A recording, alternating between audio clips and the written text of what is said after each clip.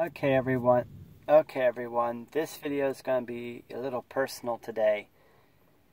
Just wanted to share with you some things that God has been really dealing with me today, and probably lessons He taught me in the past, and I just kind of forgot them or whatever, but I was really just talking to the Lord and walking today and really thinking over my past and a lot of the mistakes that I made and people that hurt me over the past and stuff like that. And through the process of talking with the Lord, I came to the conclusion is I, like all of you out there, can't help if other people judge me by my past. And I can't help what other people think about me or what they say about me or anything of that nature. People are going to think about me what they're going to think about me, and they're going to judge me by my past if that's what they choose to do. But what I do have control over, and what you all have control over, is that I can stop judging myself by my past and by my failures and about all the regrets that I have in my past. And the same for you guys. Or I can keep judging myself, condemning myself, and saying, what if I would have done this, if I had done that, if I'd handled this better, or if I'd handled that better. The truth is, we will always be our number one worst enemy. I will always be my number one worst enemy. I'm not afraid of the devil.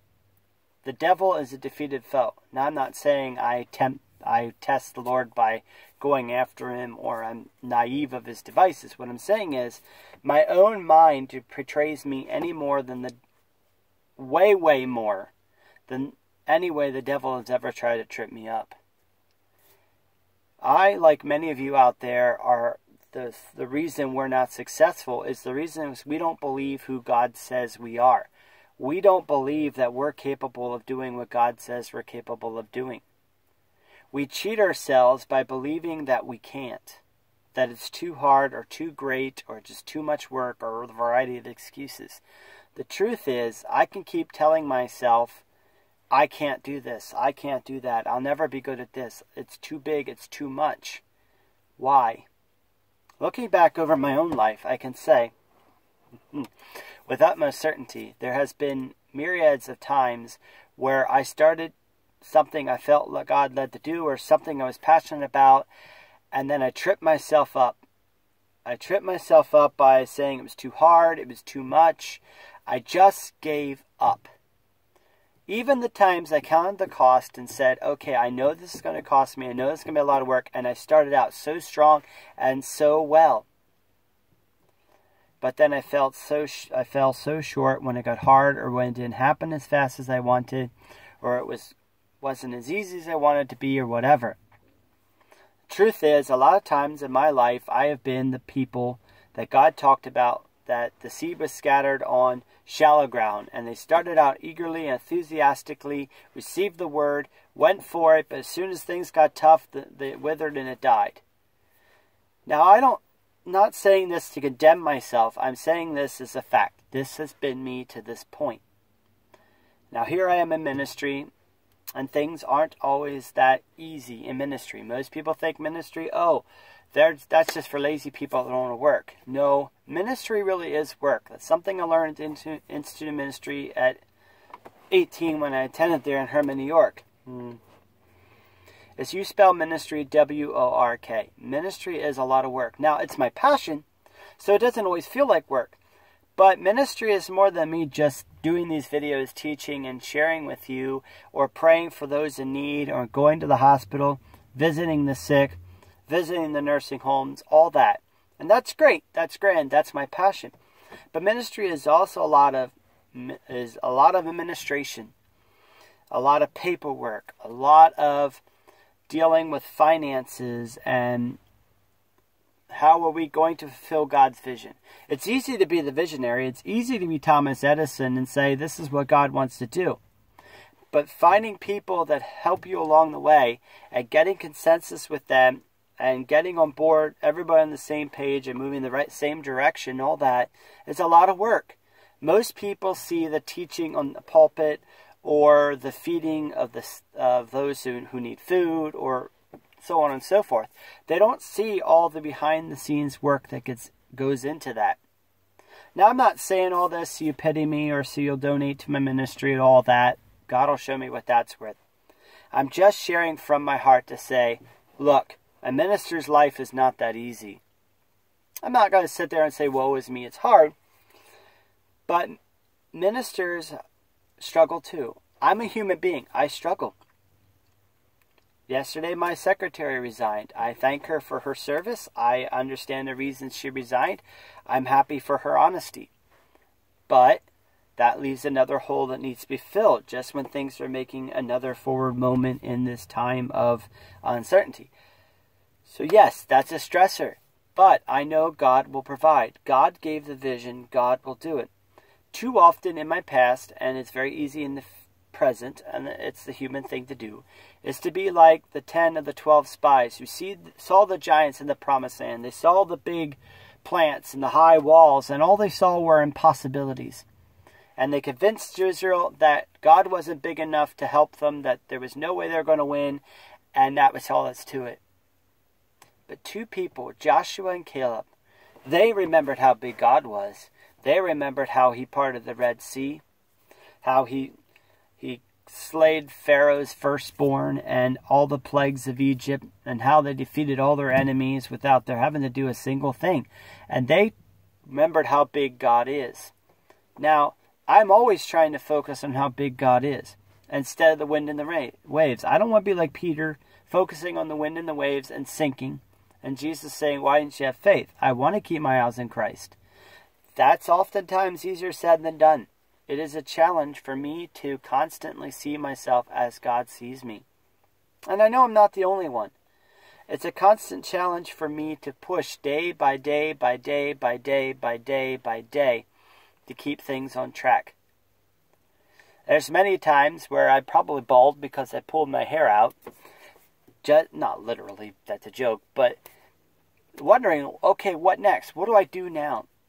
It's so easy for me to break down and say, great, now what? I give up. But I don't want to give up anymore. I don't want to be that quitter that I once was. I don't want to be the person that just says, I surrender every time things get hard. That is not who I want to be as a person, and that is not who I'm going to be as a person. I'm going to keep going. I'm chosen today to start learning the things I need to learn, to continue to do these videos, and to learn to get better thumbnails and better descriptions and better, what's the term I'm looking for? Thumbnails for the pictures, the descriptions, tags for the videos, that kind of thing. I may never be the greatest social media person there ever was, nor do I really want to be. But I can learn to do this with my whole heart, with all of my energy within me. And I want you all to hold me accountable to this. And I could all use you guys' suggestions too, because, you know, I'll look at YouTube tutorials and that too. But there's nothing better than getting tried and true advice from those who have been there. So any help would be greatly appreciated in that avenue. That said, the Bible does say that whatever we're given to do by the Lord, we should be doing wholeheartedly as unto the Lord. And that means I need to stop half-hearting it and actually go forth and do what God told me to do. And that's scary, because I'm not a good administrator. I'm getting better, but administrating is not my passion. But I do realize, as being a minister and being the president of ministry, I cannot just focus on what I'm passionate about and only what I'm passionate about. I have to learn and grow and develop the areas of ministry that I don't necessarily enjoy, because that's part of ministry. That's part of my calling. I don't want to say job, because I don't feel ministry is a job in the sense that it's something you do just because I'm going to go in ministry. No, it's really a calling from the Lord. But we have to stir up those gifts that are in us. We have to stir up the gift that was imparted on us by the laying of the hands. God gave us gifts by the power of the Holy Spirit, and we have to stir those up. We have to surround ourselves with people that believe in us and build us up. And that's what I'm looking for now. A board to serve underneath me, and I technically serve underneath them too, because we balance each other out. but people who believe in the mission, who can encourage me when I'm feeling down, and I can encourage when they're feeling down. No one is an island, and that includes me. I'm taking a stand today that I'm not going to half-heart anything anymore. And I'm not going to just compromise everything, and I'm not going to quit just because it's hard. And even if people tell me it's impossible, then I'm going to show them that God is the God of impossible. And even if people want me to fail, I'm going to show them that God is the God who lifts up the smallest in the world and makes them somebody. And I may not reach what the world may call success, but what God calls success and what the world calls success are two entirely different things. If I can make every person that God sends me to or sends my way feel like they matter and leave them better than I found them, then I will consider myself success. I think it was Maya Angelou that said, people won't remember what you say or what you did, but they will remember how you made them feel. So if I can live up to my grandma Irene Weaver's legacy, she may not have had many worldly things, and she certainly didn't have a lot of money. But she was generous in spirit. And how many people in the kingdom of God, because that woman prayed for them and that woman told her that they mattered, told them they mattered. I wouldn't be here if it wasn't for my grandma Weaver telling me that I mattered and Jesus loves me no matter what people tell me. And that God loves me no matter what. And if it wasn't for her constantly being there for me, believing in me and encouraging me, I wouldn't be here. I wouldn't even be a Christian. I wouldn't be in ministry. I wouldn't even be alive.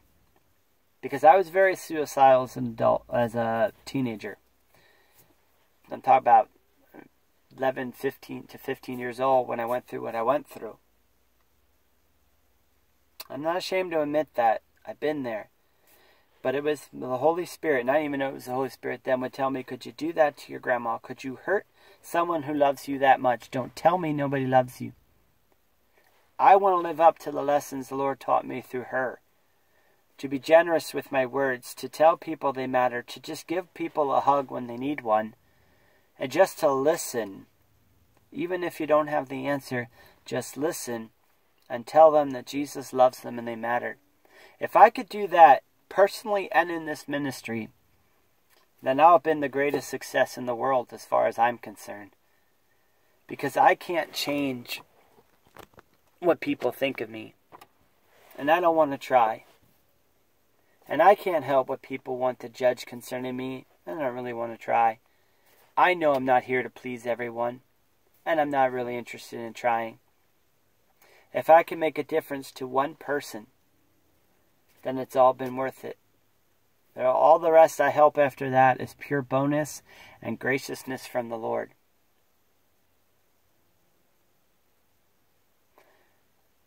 I just want to be real, honest, and transparent. I don't want to come across as fake or phony or ungenuine. I'm a living person, my fellow brothers and sisters, my fellow humans, all you guys out there. I'm a human being too. I struggle. I get angry when I shouldn't get angry. I mean, it's something God has really brought me miles with, and I'm not nearly as angry as I used to be. But I can get derailed easy. I can sabotage myself real easy. I'm a human being. I'm not perfect. I don't want anybody thinking I'm some kind of super saint. I mean, if anybody does, they're really not paying attention very well. But I just wanted to share what God was saying to me as an encouragement to you guys, because I believe God's strength is made perfect in my weakness, and I believe by just being real with you guys, not only keeps me relatable, but I hope gives you guys hope as well. Because if God can use me to be a pastor and to be an evangelist, a prophet, an encourager, a teacher, some say apostle, I don't see that necessarily, but if God can use me to do all these things, then God can use you too. And you can go after your dreams that God put in your heart, and you can obtain them if you don't give up. The trick is just being resolved not to give up, and to keep your eyes on how big God is, and not how small you are, and to stop telling yourself what you can't do. and ask help other people help to learn the skills that you need to learn. And surround yourself with people who believe in you, who want to see you succeed, who will help you to learn the things that you need to learn.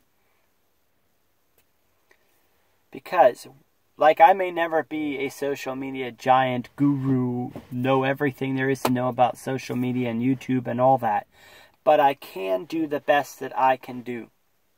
And trust that eventually God will send someone that is their passion, and they can pick up on the hard work that I put into it and soar with it and really go places with it.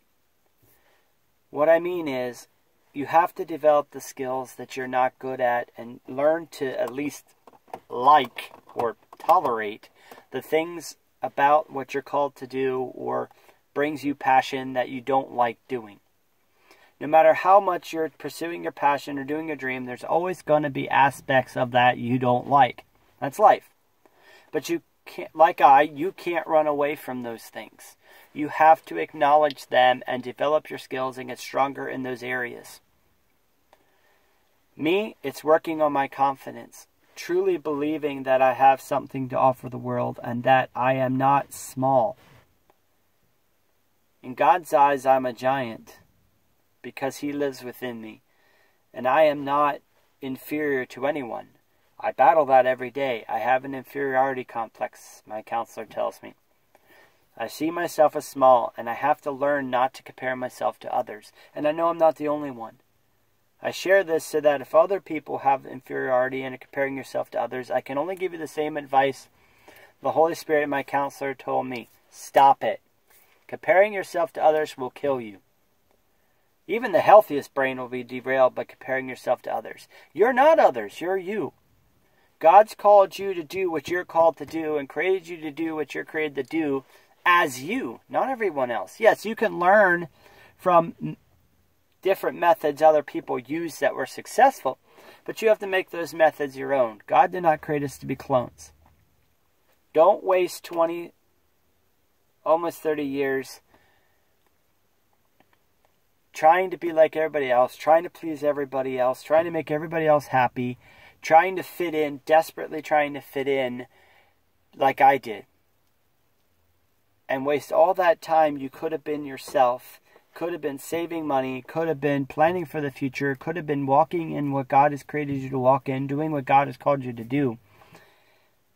Instead of letting other people talk you out of it by telling you what you can't do, instead of letting other people tell you that you're not qualified or you just don't have a pulpit ministry or you don't have the skill set to do this or who do you think you are to do this instead of doing what we tell you to do? Or who do you think you are to step out and do this instead of work 9 to 5? The Bible says if you don't work, you don't eat. But you know what's worse than giving in to what other people say about you or what other people want you to be or tell you to do or so on and so forth? That's talking yourself out of what God says you're capable of. Of telling yourself that you can't do it, so you convince yourself to give up. That's the revelation I came up to. That's the sad part. I wasn't just buying into what other people told me I couldn't do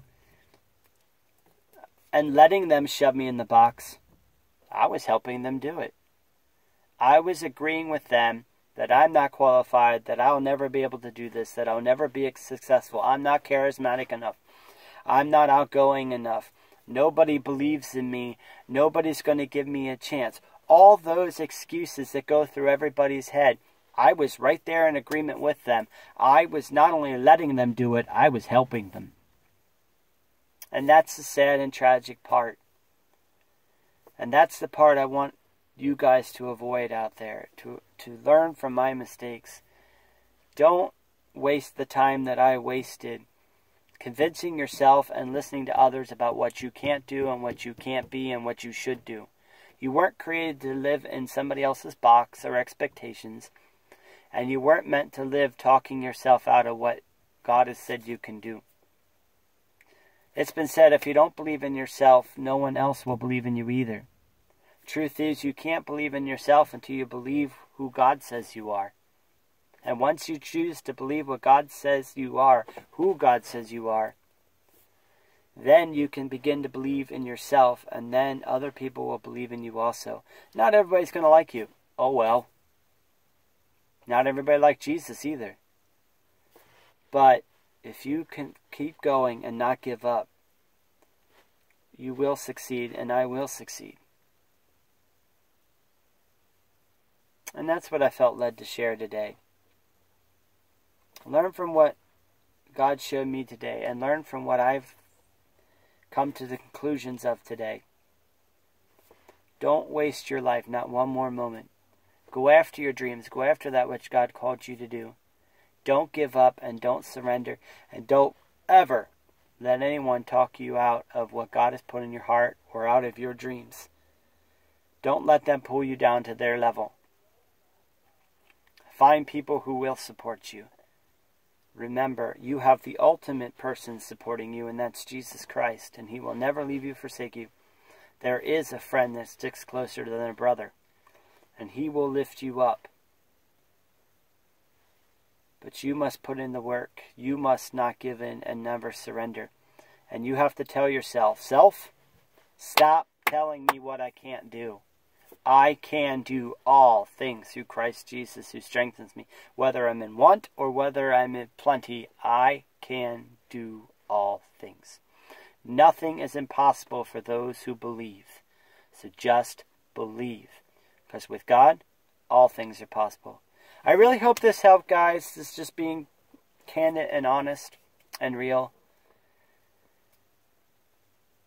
If this has helped you, comment below. What are you struggling with? I can always use a word of encouragement too. Again, I'm not sharing this so I can get fishing for encouragement or anything like that, or sympathy, or so you'll donate more than my ministry. I just wanted to share my heart and what I felt God saying, and some of the things, revelations and conclusions I've come to myself.